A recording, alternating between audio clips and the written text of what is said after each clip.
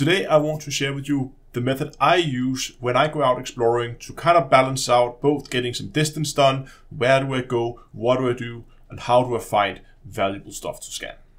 Today's video is brought to you by GameGlass. With GameGlass you can take control of your ship using a tablet or a phone. You can try it out using some of the free pre-made shards, or you can also make your own custom shards and share them with the community through the built-in marketplace. So gone are the days where you have no more rooms for all your key bindings. On top of that, GameGlass also supports Star Citizen, so follow the link in the video description and try GameGlass for free and use offer code DTEA to get 5% off any purchase. Hello ladies and gentlemen, welcome back out into the black in Elite Dangerous. We're here on my exploration alt, and today is going to be all about exploration, and it'll be like a more general exploration guide where we talk about what I do and why I do what I do. But I just want to say that exploration is a very subjective thing, so I've made some choices and you may agree or disagree with those choices, but at least I'm going to tell you what I'm doing and why I'm doing it, so you can make your exploration trip an as enjoyable experience as possible. And we're going to start out here in the galaxy map. See, for me, I need a destination. Now, I know not everybody does. Some people are fine with just flying out into nowhere, but personally, I need a destination. So what I will do is I will maybe go around and look at cool things people have found that I maybe want to visit. There could be a cool planet, it could be a cool nebula. Right now we're heading out towards the Dire Awesomes. Could be a cloud, like a nebula you want to visit, maybe Sac A, Beagle Point out there. Whatever it is, for me, I find it nice to have a destination, because that means that even if I do not find anything interesting in the systems, I always know that even if if I'm not finding anything, I know that at least I am progressing towards a target where there is something cool at the end. But let's start by talking about my settings here on the map. What I would usually do is I would put it into map mode. I would go here into star class, and depending on what you want to do, if you're looking for like non-secrets like black holes, neutron stars, red stars, then you can keep those on. But what I would often do is I would take everything up to and including L, so from carbon stars up to L, so I only have O to M stars, as well as the red, the white dwarf, and the non-secret stars, and I want to make sure this set is applied to filter. The reason why I do that is all these stars are scoopable. These stars down here are interesting, so that's why I keep these stars only, and I apply that to my filter, so when I plot a route, I'm only going to go through those systems.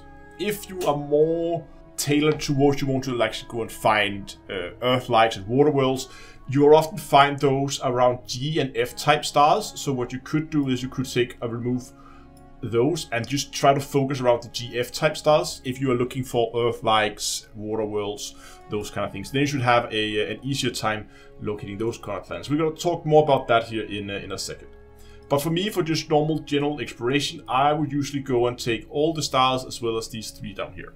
So just want to take you through a few jumps here so I can like walk you through the process that I'm doing. I'm usually trying to avoid using neutron stars. I have that disabled so that they don't try to use neutron boosts, simply because I'm more of a, as I said, destination is just there to make sure I have something to go towards. I don't necessarily need to get there fast. So I'm more interested in locating cool systems or good looking planets or finding something interesting that I can get my name on.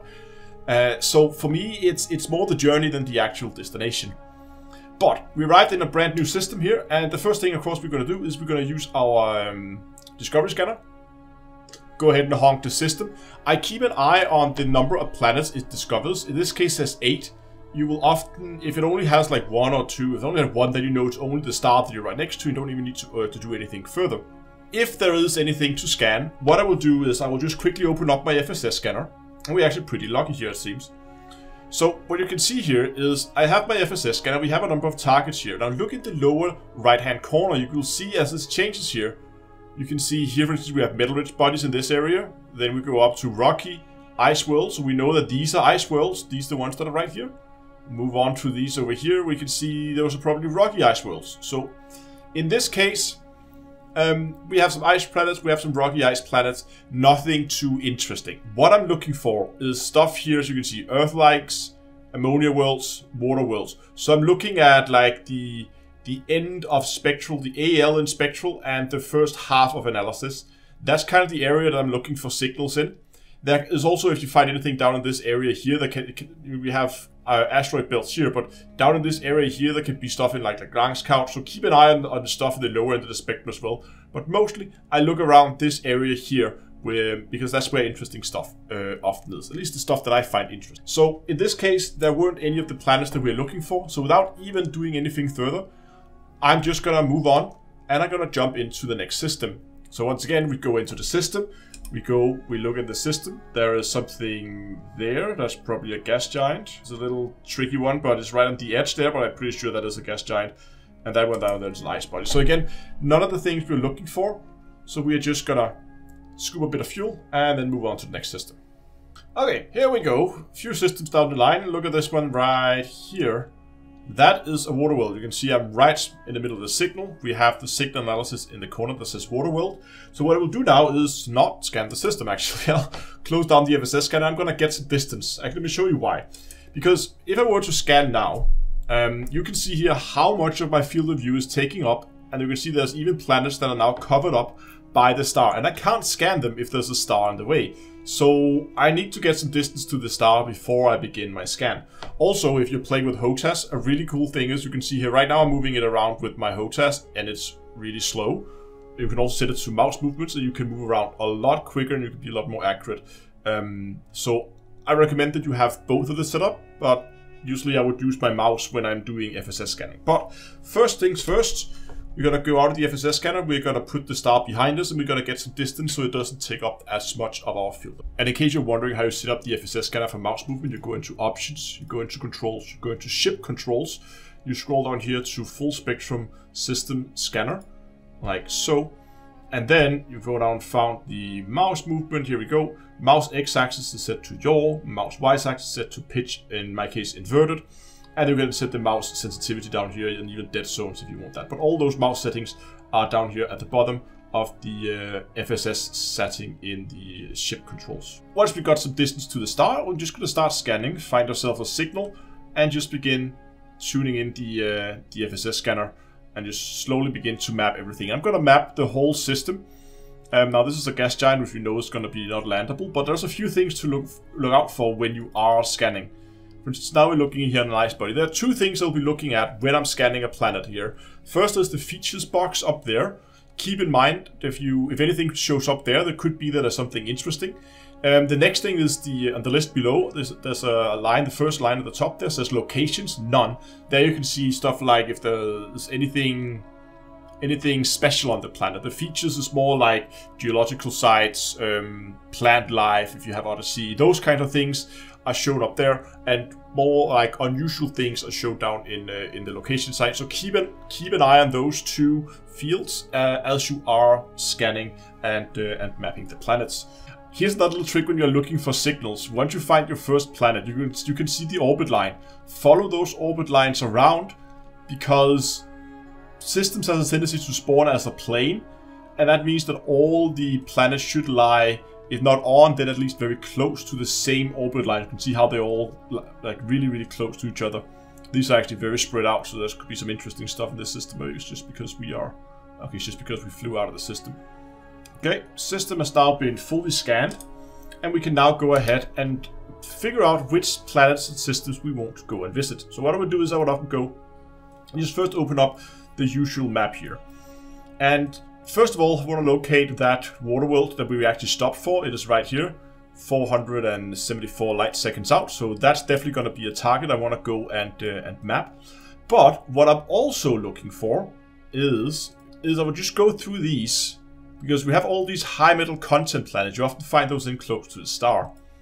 And you can see there's a blank line here. I'm keeping an eye on that blank line, because if that's sometimes it will say that this planet is a candidate for terraforming. So there were none in this system, but it could be that this line here would say that this planet is a candidate for terraforming. If you get a high metal content planet that is a candidate for terraforming, go and scan it, because those planets are super valuable. You get a lot of cash out of those planets if you're looking for money. So in the system, I wouldn't stop and scan every system with high metal content.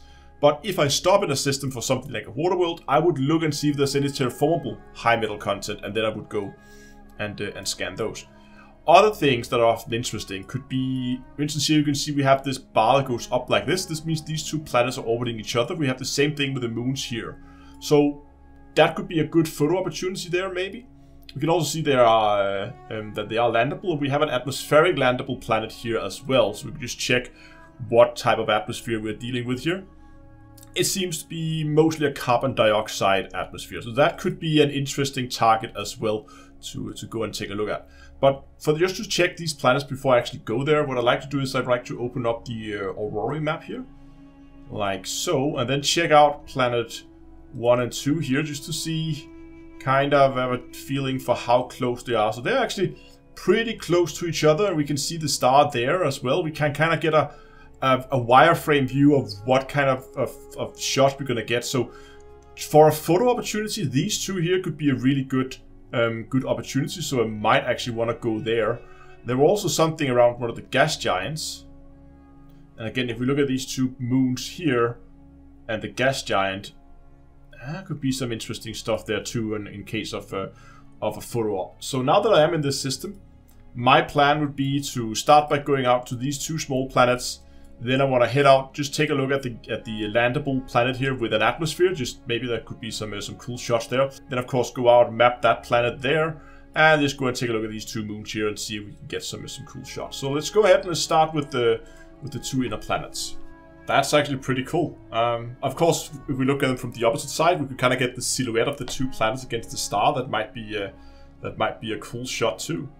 But having these two planets so close to each other is actually giving that's a pretty cool shot. Not the best, I'll take it, but I like it. I'm just gonna go and look at them from the dark side as well. Look at that. That is pretty cool, I think.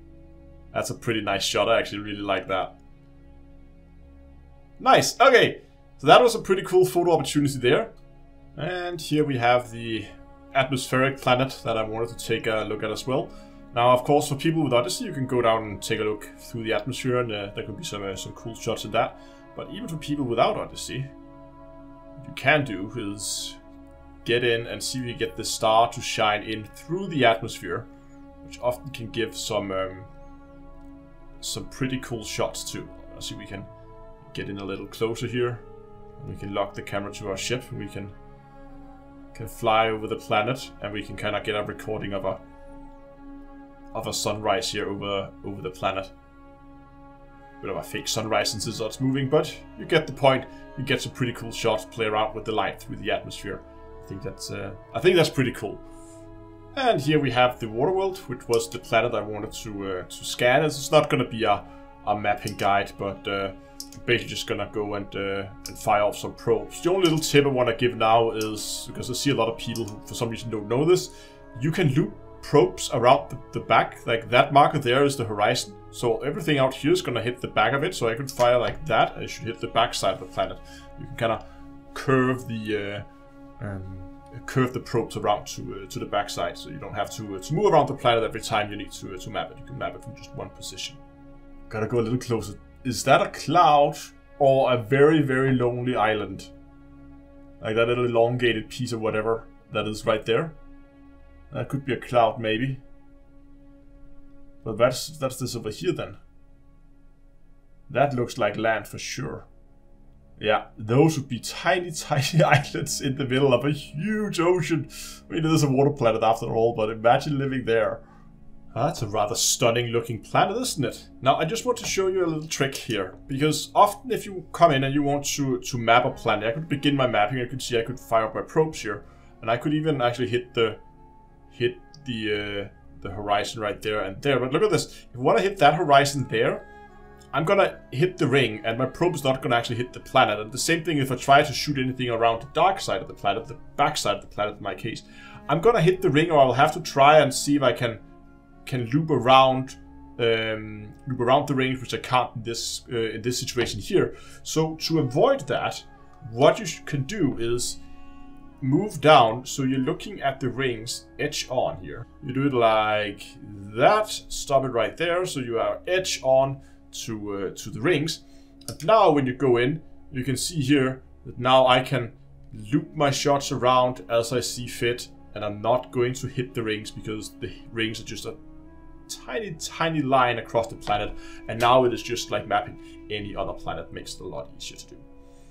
And the final place I wanted to take a look at was those two ice moon and the gas giant in the background, and that is also a very pretty sight with those two close orbiting snowballs there and the gas giant in the background. So also a very nice photo opportunity there.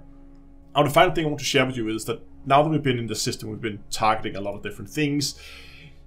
Obviously, we don't want to go in and have to replot our route every time. So you can go in here and you can go into, I believe it is ship controls, and then targeting. And in here you have, here, target next system and route. Bound that to something. I don't believe it's bound by default. So go in and bind that to something. Target next system and route. Because that means, I'm going to show you what you can do with this. That means that you can now, as I think I have one of the moons targeted. Yeah, I can see I have one of the moons targeted. I can go ahead and just target the next system in route. Click that button. And now it automatically targeted that system that I was already plotted into my route. And I can now go ahead, charge up my frameshift drive, and move on and be on my way on my next system. As we count down for the jump, that is going to be it. I really hope you found some useful tricks here if you're going to set out into the black. Hopefully it's going to make your journey to wherever you want to go a little bit more interesting and exciting. Thanks a lot for watching, and also next time I will see you guys in space.